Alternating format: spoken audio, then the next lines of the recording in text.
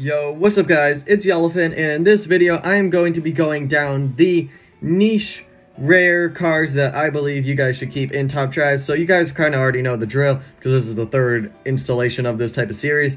I'm going to be going through my rares that I have had a good experience with, and that you realize they aren't really rares that are commonly known to be good, but then when you have them maxed out you realize they're a pretty darn good car. So the first one on this list is the Acura CSX Type S. Now with these rares, a lot of them where rares are really commonly used is clubs, sort of like the Yellowbird and the Nissan Challenge, and also the challenges. Challenges are definitely where rares are also very useful in, and they get a lot of use. Now this CSX is a club car. It's an amazing front wheel drive car, especially for when you have the club requirement of Dragon City, because it is medium ground clearance. Also decently lightweight. It has 472 races, 81% win ratio, 89 handling definitely helps that out a lot, and it is a very useful one to have for the City Streets track set. The next car on this list is the RQ39 Mercedes-Benz E220. This car I actually used in a snow event once, and it beat the Campaign Epic Mercedes on some snow trick, but that's probably because it had ETB, but still there was such a large 0 to 60 difference that was still pretty surprising. And the reason why it stands out among other rare hierarchy standard tire cars, there we go, is because it is rear wheel drive. While other I keep calling them commons, other rares are front wheel drive, so this Mercedes having rear wheel drive on it actually helps it out a lot. Plus it also has 80 MRA too, which is pretty interesting to have on a rear wheel drive standard tire car. So it is definitely just a good all-rounder to have. Mine is at 320 days old, well that's not the stat I meant to say, 453 total races and a 73% win ratio. It's not too bad of an all-rounder to have in the rain. Another all-rounder I'm talking about that is good RQ saver is the Dodge Stealth. Used to be uncommon, not really a great car. Well, it used to be mediocre. Then it got buffed, and it was an crazily overpowered uncommon. And then it got moved to rare, and it kind of got forgotten. But it is still actually not too bad of a front-wheel drive car because it has low ground clearance. So it definitely helps you save a lot of RQ. Because of the 5.5 second 0 to 60 and the 86 handling. The 86 handling isn't really a strong suit of it. 86 handling is kind of meh for a front-wheel drive car. But 5.5 seconds 0 to 60 is not bad, especially using it on a fast circuit or a short drag. It can definitely help you if you're playing front wheel drive ×5 club events that are lower RQ where you need a rare, or you need to just save some RQ if you want to use some ultra rares or super rares. The Dodge Stealth will definitely help you if it's on like a drag type track set. The next car on this list is the RQ36 Subaru Impreza, because it is basically your budget Nissan Stelvio. The Nissan Stelvio is an amazing car, 85 handling, and which makes it basically amazing because it has that 85 handling. Your Subaru Impreza is basically the 2RQ cheaper version of it. It's got 80 handling, so 5 less, but it is a bit faster to 60, and it's for 2 less RQ. Mine's got 85 races, 66% win ratio, but that's because I use it in a lot of events to help me save RQ. It's also a good car to use alongside your Nissan Stelvio. You can use both of them, and they will definitely help out a lot when putting them on different track sets, because they both have their strong suits, with the Subaru Impreza being a bit faster.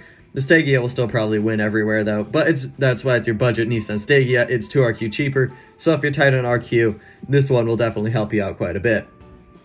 Next car on this list is probably one of my favorite rares, and one of my favorite cars in my garage as well, the Volvo C70 T5 2.3, and the reason I like this car so much is because it is low ground clearance. I've had this car for 557 days, 580 races, 72% win ratio. And the reason I like this car a lot is not because of the 77 handling, but it's because of the 5.6 second 0 to 60 and the 161 mile per hour top speed. Now that 161 mile per hour top speed is, oops, that is not the right car I meant to click on. I meant to click on this.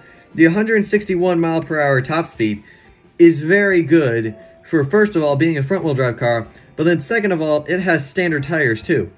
So it fits such a small niche of being a front wheel drive standard tire, good 0 to 60, really good top speed car that's also low ground clearance.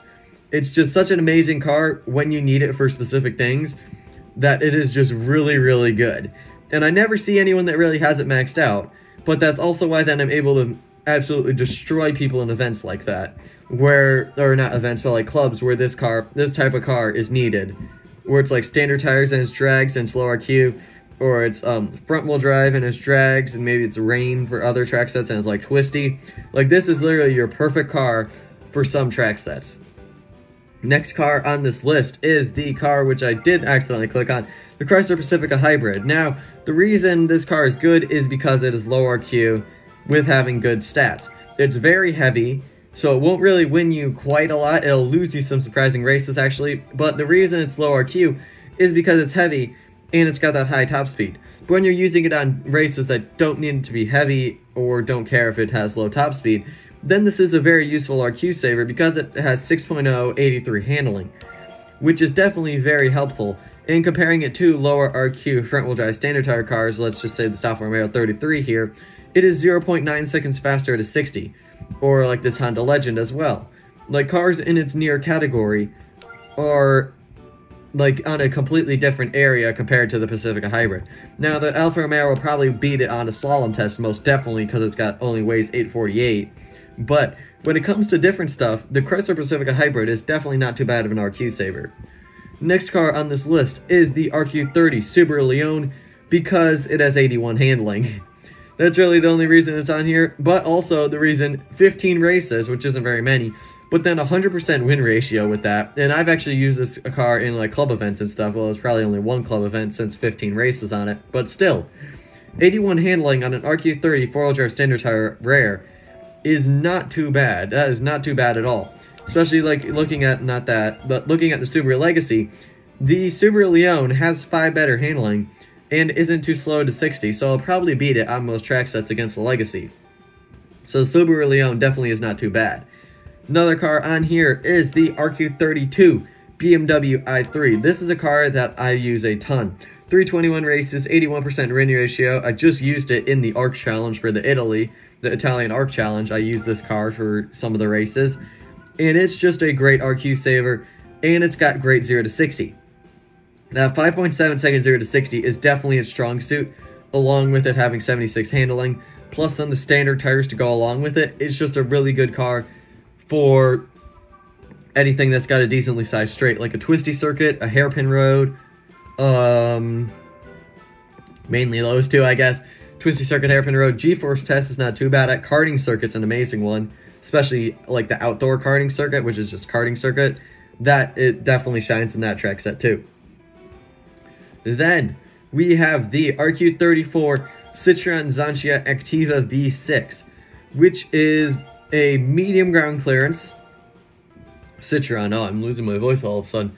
Probably because I've been just talking so fast. Citroen Xantia Activa V6. Now, the reason this car is good is because it's another front-wheel drive standard tire cars, medium ground clearance, but that's just because I had a good experience with using it in an event.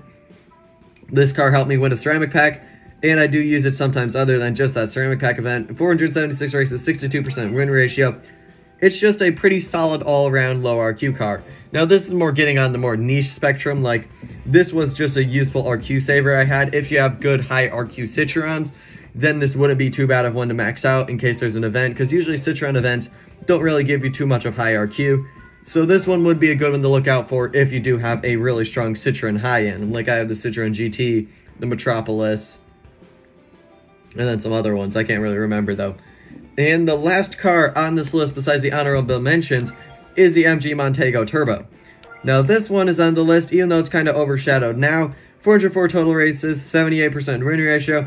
Now, this car, unlike the Citroen Xantia Activa V6, this car is one I'd say look out for if you are a newer player, because this car carried me through the campaign pretty much when I had this car. I had one prior to this. Now, this one's not as old, but I had one before, and on my old account as well. They both carried me through the campaign, and so I've got one maxed out too. It still gets used quite a bit. 404 races, 78% win ratio. And it's still one that you'll probably end up using in clubs quite a bit, looking at it like compared to the 306 Rally, car in a similar category. The MG Montego is 0.2 seconds faster to 60 and 2 better handling. Is it lighter actually? 1,084, 1,023, so it's a tiny bit lighter, but not much of a difference. And it's also an 80s car too, which is definitely a pretty niche aspect to have. So it is also a good one to have in challenges when they require 80s cars. So the MG Montego Turbo is also not too bad of one to look out. And now, the two final honorable mentions I have on here, I've only got two for this one, which is the Honda Prelude Type S, because it is a good dragster. It's got pretty strong MRA for a front-wheel drive car too. It's like your Dodge Stealth, but even more for the drags. You'll want to use it more in the drags, while the Dodge Stealth is more of an all-rounder. Honda Prelude is definitely your drag strip car. 105 races, 81% win ratio. I might even say 3-3-2-1 if you want to, because 3-3-2 wouldn't actually be too bad of an upgrade for it, because this is a car that you will mainly be using on the drag strip. And the other car I have on here is the Ford F-150, which is getting on the much more niche end of things because of the rear-wheel drive all-surface tires. Won't really win you many off-road stuff, but when it's asphalt, all-surface tires times 5 requirement in clubs, and you need to save some RQ if you want to drop your Porsche Cayenne in there, the Ford F-150 is the car for the job. Just throw it on the dry, and it won't lose you very many points because it can beat most super rares that are four-wheel drive all-surface tires, just because it's rear-wheel drive all-surface tires, so then it's rare. I've had it for 479 total races, 78% win ratio, and it is definitely one if you're looking for a niche club car to have for being a very specific club wreck, or also just road less taken too. It's still not really too bad of one to have. It won't lose you by too many points, but it won't really win. Actually, it does win quite a bit, but still, it's just not a bad car if you're looking on the niche end of things. And so yeah, that'll conclude it for the rares. We've just got super rares to go, and then that'll conclude the series. And maybe I'll do like another part like in a very long time in case I keep more rares. Or maybe I can do it like when a new update drops, and then I'll do something like the niche best cars for this new update.